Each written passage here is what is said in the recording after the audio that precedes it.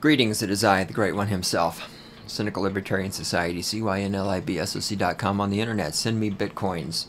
Stop being greedy, you little buggers. Send me more bitcoins. And send me name coins. Name coins so I can so I can talk. So I can buy a .bit domain. In theory, I'm going to bang out a quick one here. Boy, you've never heard that before from me, have you? The last quick Anarchy moment I did was, 35 minutes or some shit. The world of computer software. Two things recently happened. In a discussion with people about computer software, there were a group of us together at different experience and knowledge levels about computer software, and we were discussing RSS readers, rather, and getting your RSS feeds and conglomerated in one place. And one of the people mentioned a RSS service she uses, which is on the internet. I forget what it was called, and I wouldn't plug them anyway.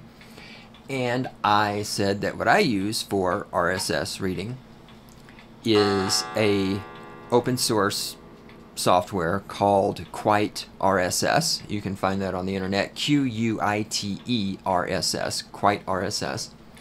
It's available for Windows and Linux. I'm not sure if there's a Mac version or not. I don't have a Mac, so I don't know offhand. But it's open source software, and you can export your feeds so that you can sync them between multiple computers and yada yada yada.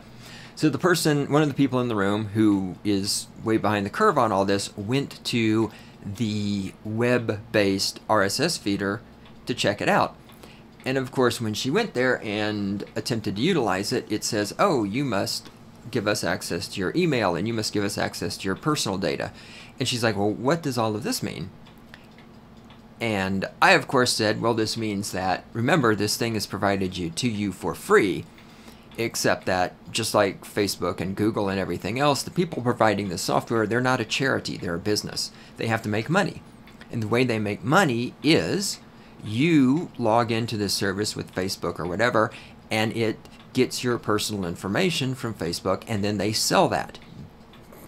Whether they're selling your information directly or whether they're using it to funnel advertising at you, or whatever it is, but they're selling your personal information because, remember, as the saying goes, if you are not paying for it, you're not the customer, you're the product. And of course, in all fairness, now I'll throw this out, that same question, statement, comment could be aimed at open source software. Because with open source software, you are typically not paying for it.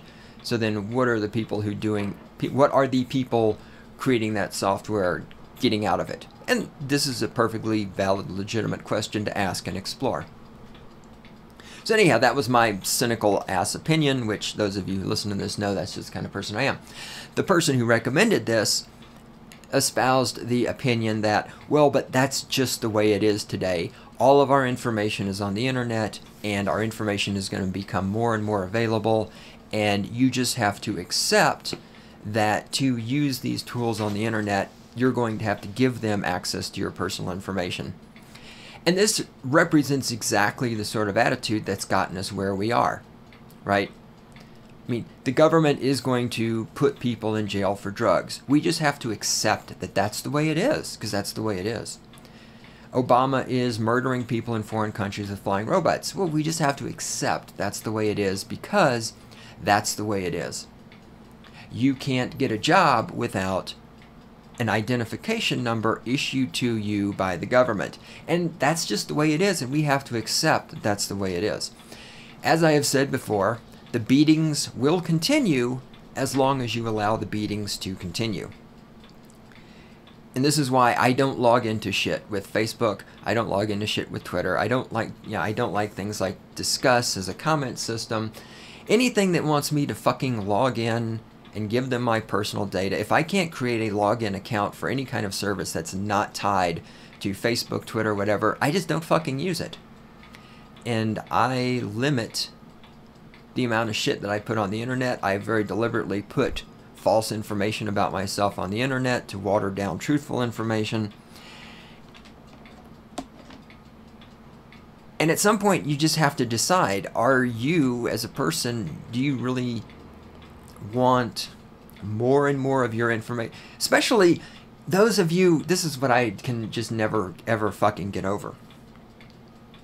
Those of you who are these left-wing statists who hate capitalism, who hate corporations, and yet just have no problem giving all of your information to the corporations, who have no problem being on the receiving end of all the advertising and all the marketing. I can't fucking understand this. I cannot understand it. The other thing that just happened that motivated me to go ahead and talk about this is, so I'm on Facebook, because I got to be on Facebook every now and then to do shit with stuff I do. And in one of the groups that I'm in, this message popped up from somebody, and she installed AOL Instant Messenger to communicate with a client, and she got it from CNET, and now her browser has been hijacked by Bing, and she actually deleted the message, so maybe that means she solved the problem, or maybe she was embarrassed to have to ask, because I think she's a Mac user. Mac users, I have found, are not always, because I know some Mac users who are actually very technically savvy, but Mac users, in addition to every bad thing I've ever said about Mac users before, Mac users, I find, tend to be, there's a small number of Mac users who are really, really, really technology intelligent. And then there's 90% of Mac users who can barely pick their own nose without assistance. So she installed AOL Instant Messenger instead of using Pigeon, which is an open source instant messaging client, which works with all IM protocols out there, at least as far as I know. Facebook, Facebook, AIM, Yahoo Messenger, IRQ, yada, yada, yada. So if you need an instant messenger, get Pigeon. It's everything in one place. It's open source. No spamware, no spyware. It doesn't hijack your web browser. But she said that, you know, Bing took over her web browser, and she mentioned she was... Oh, wait, do I still have the... Because I'm trying to remember what the fuck else she said. Nice, I already deleted it. Let me try looking in my trash over here.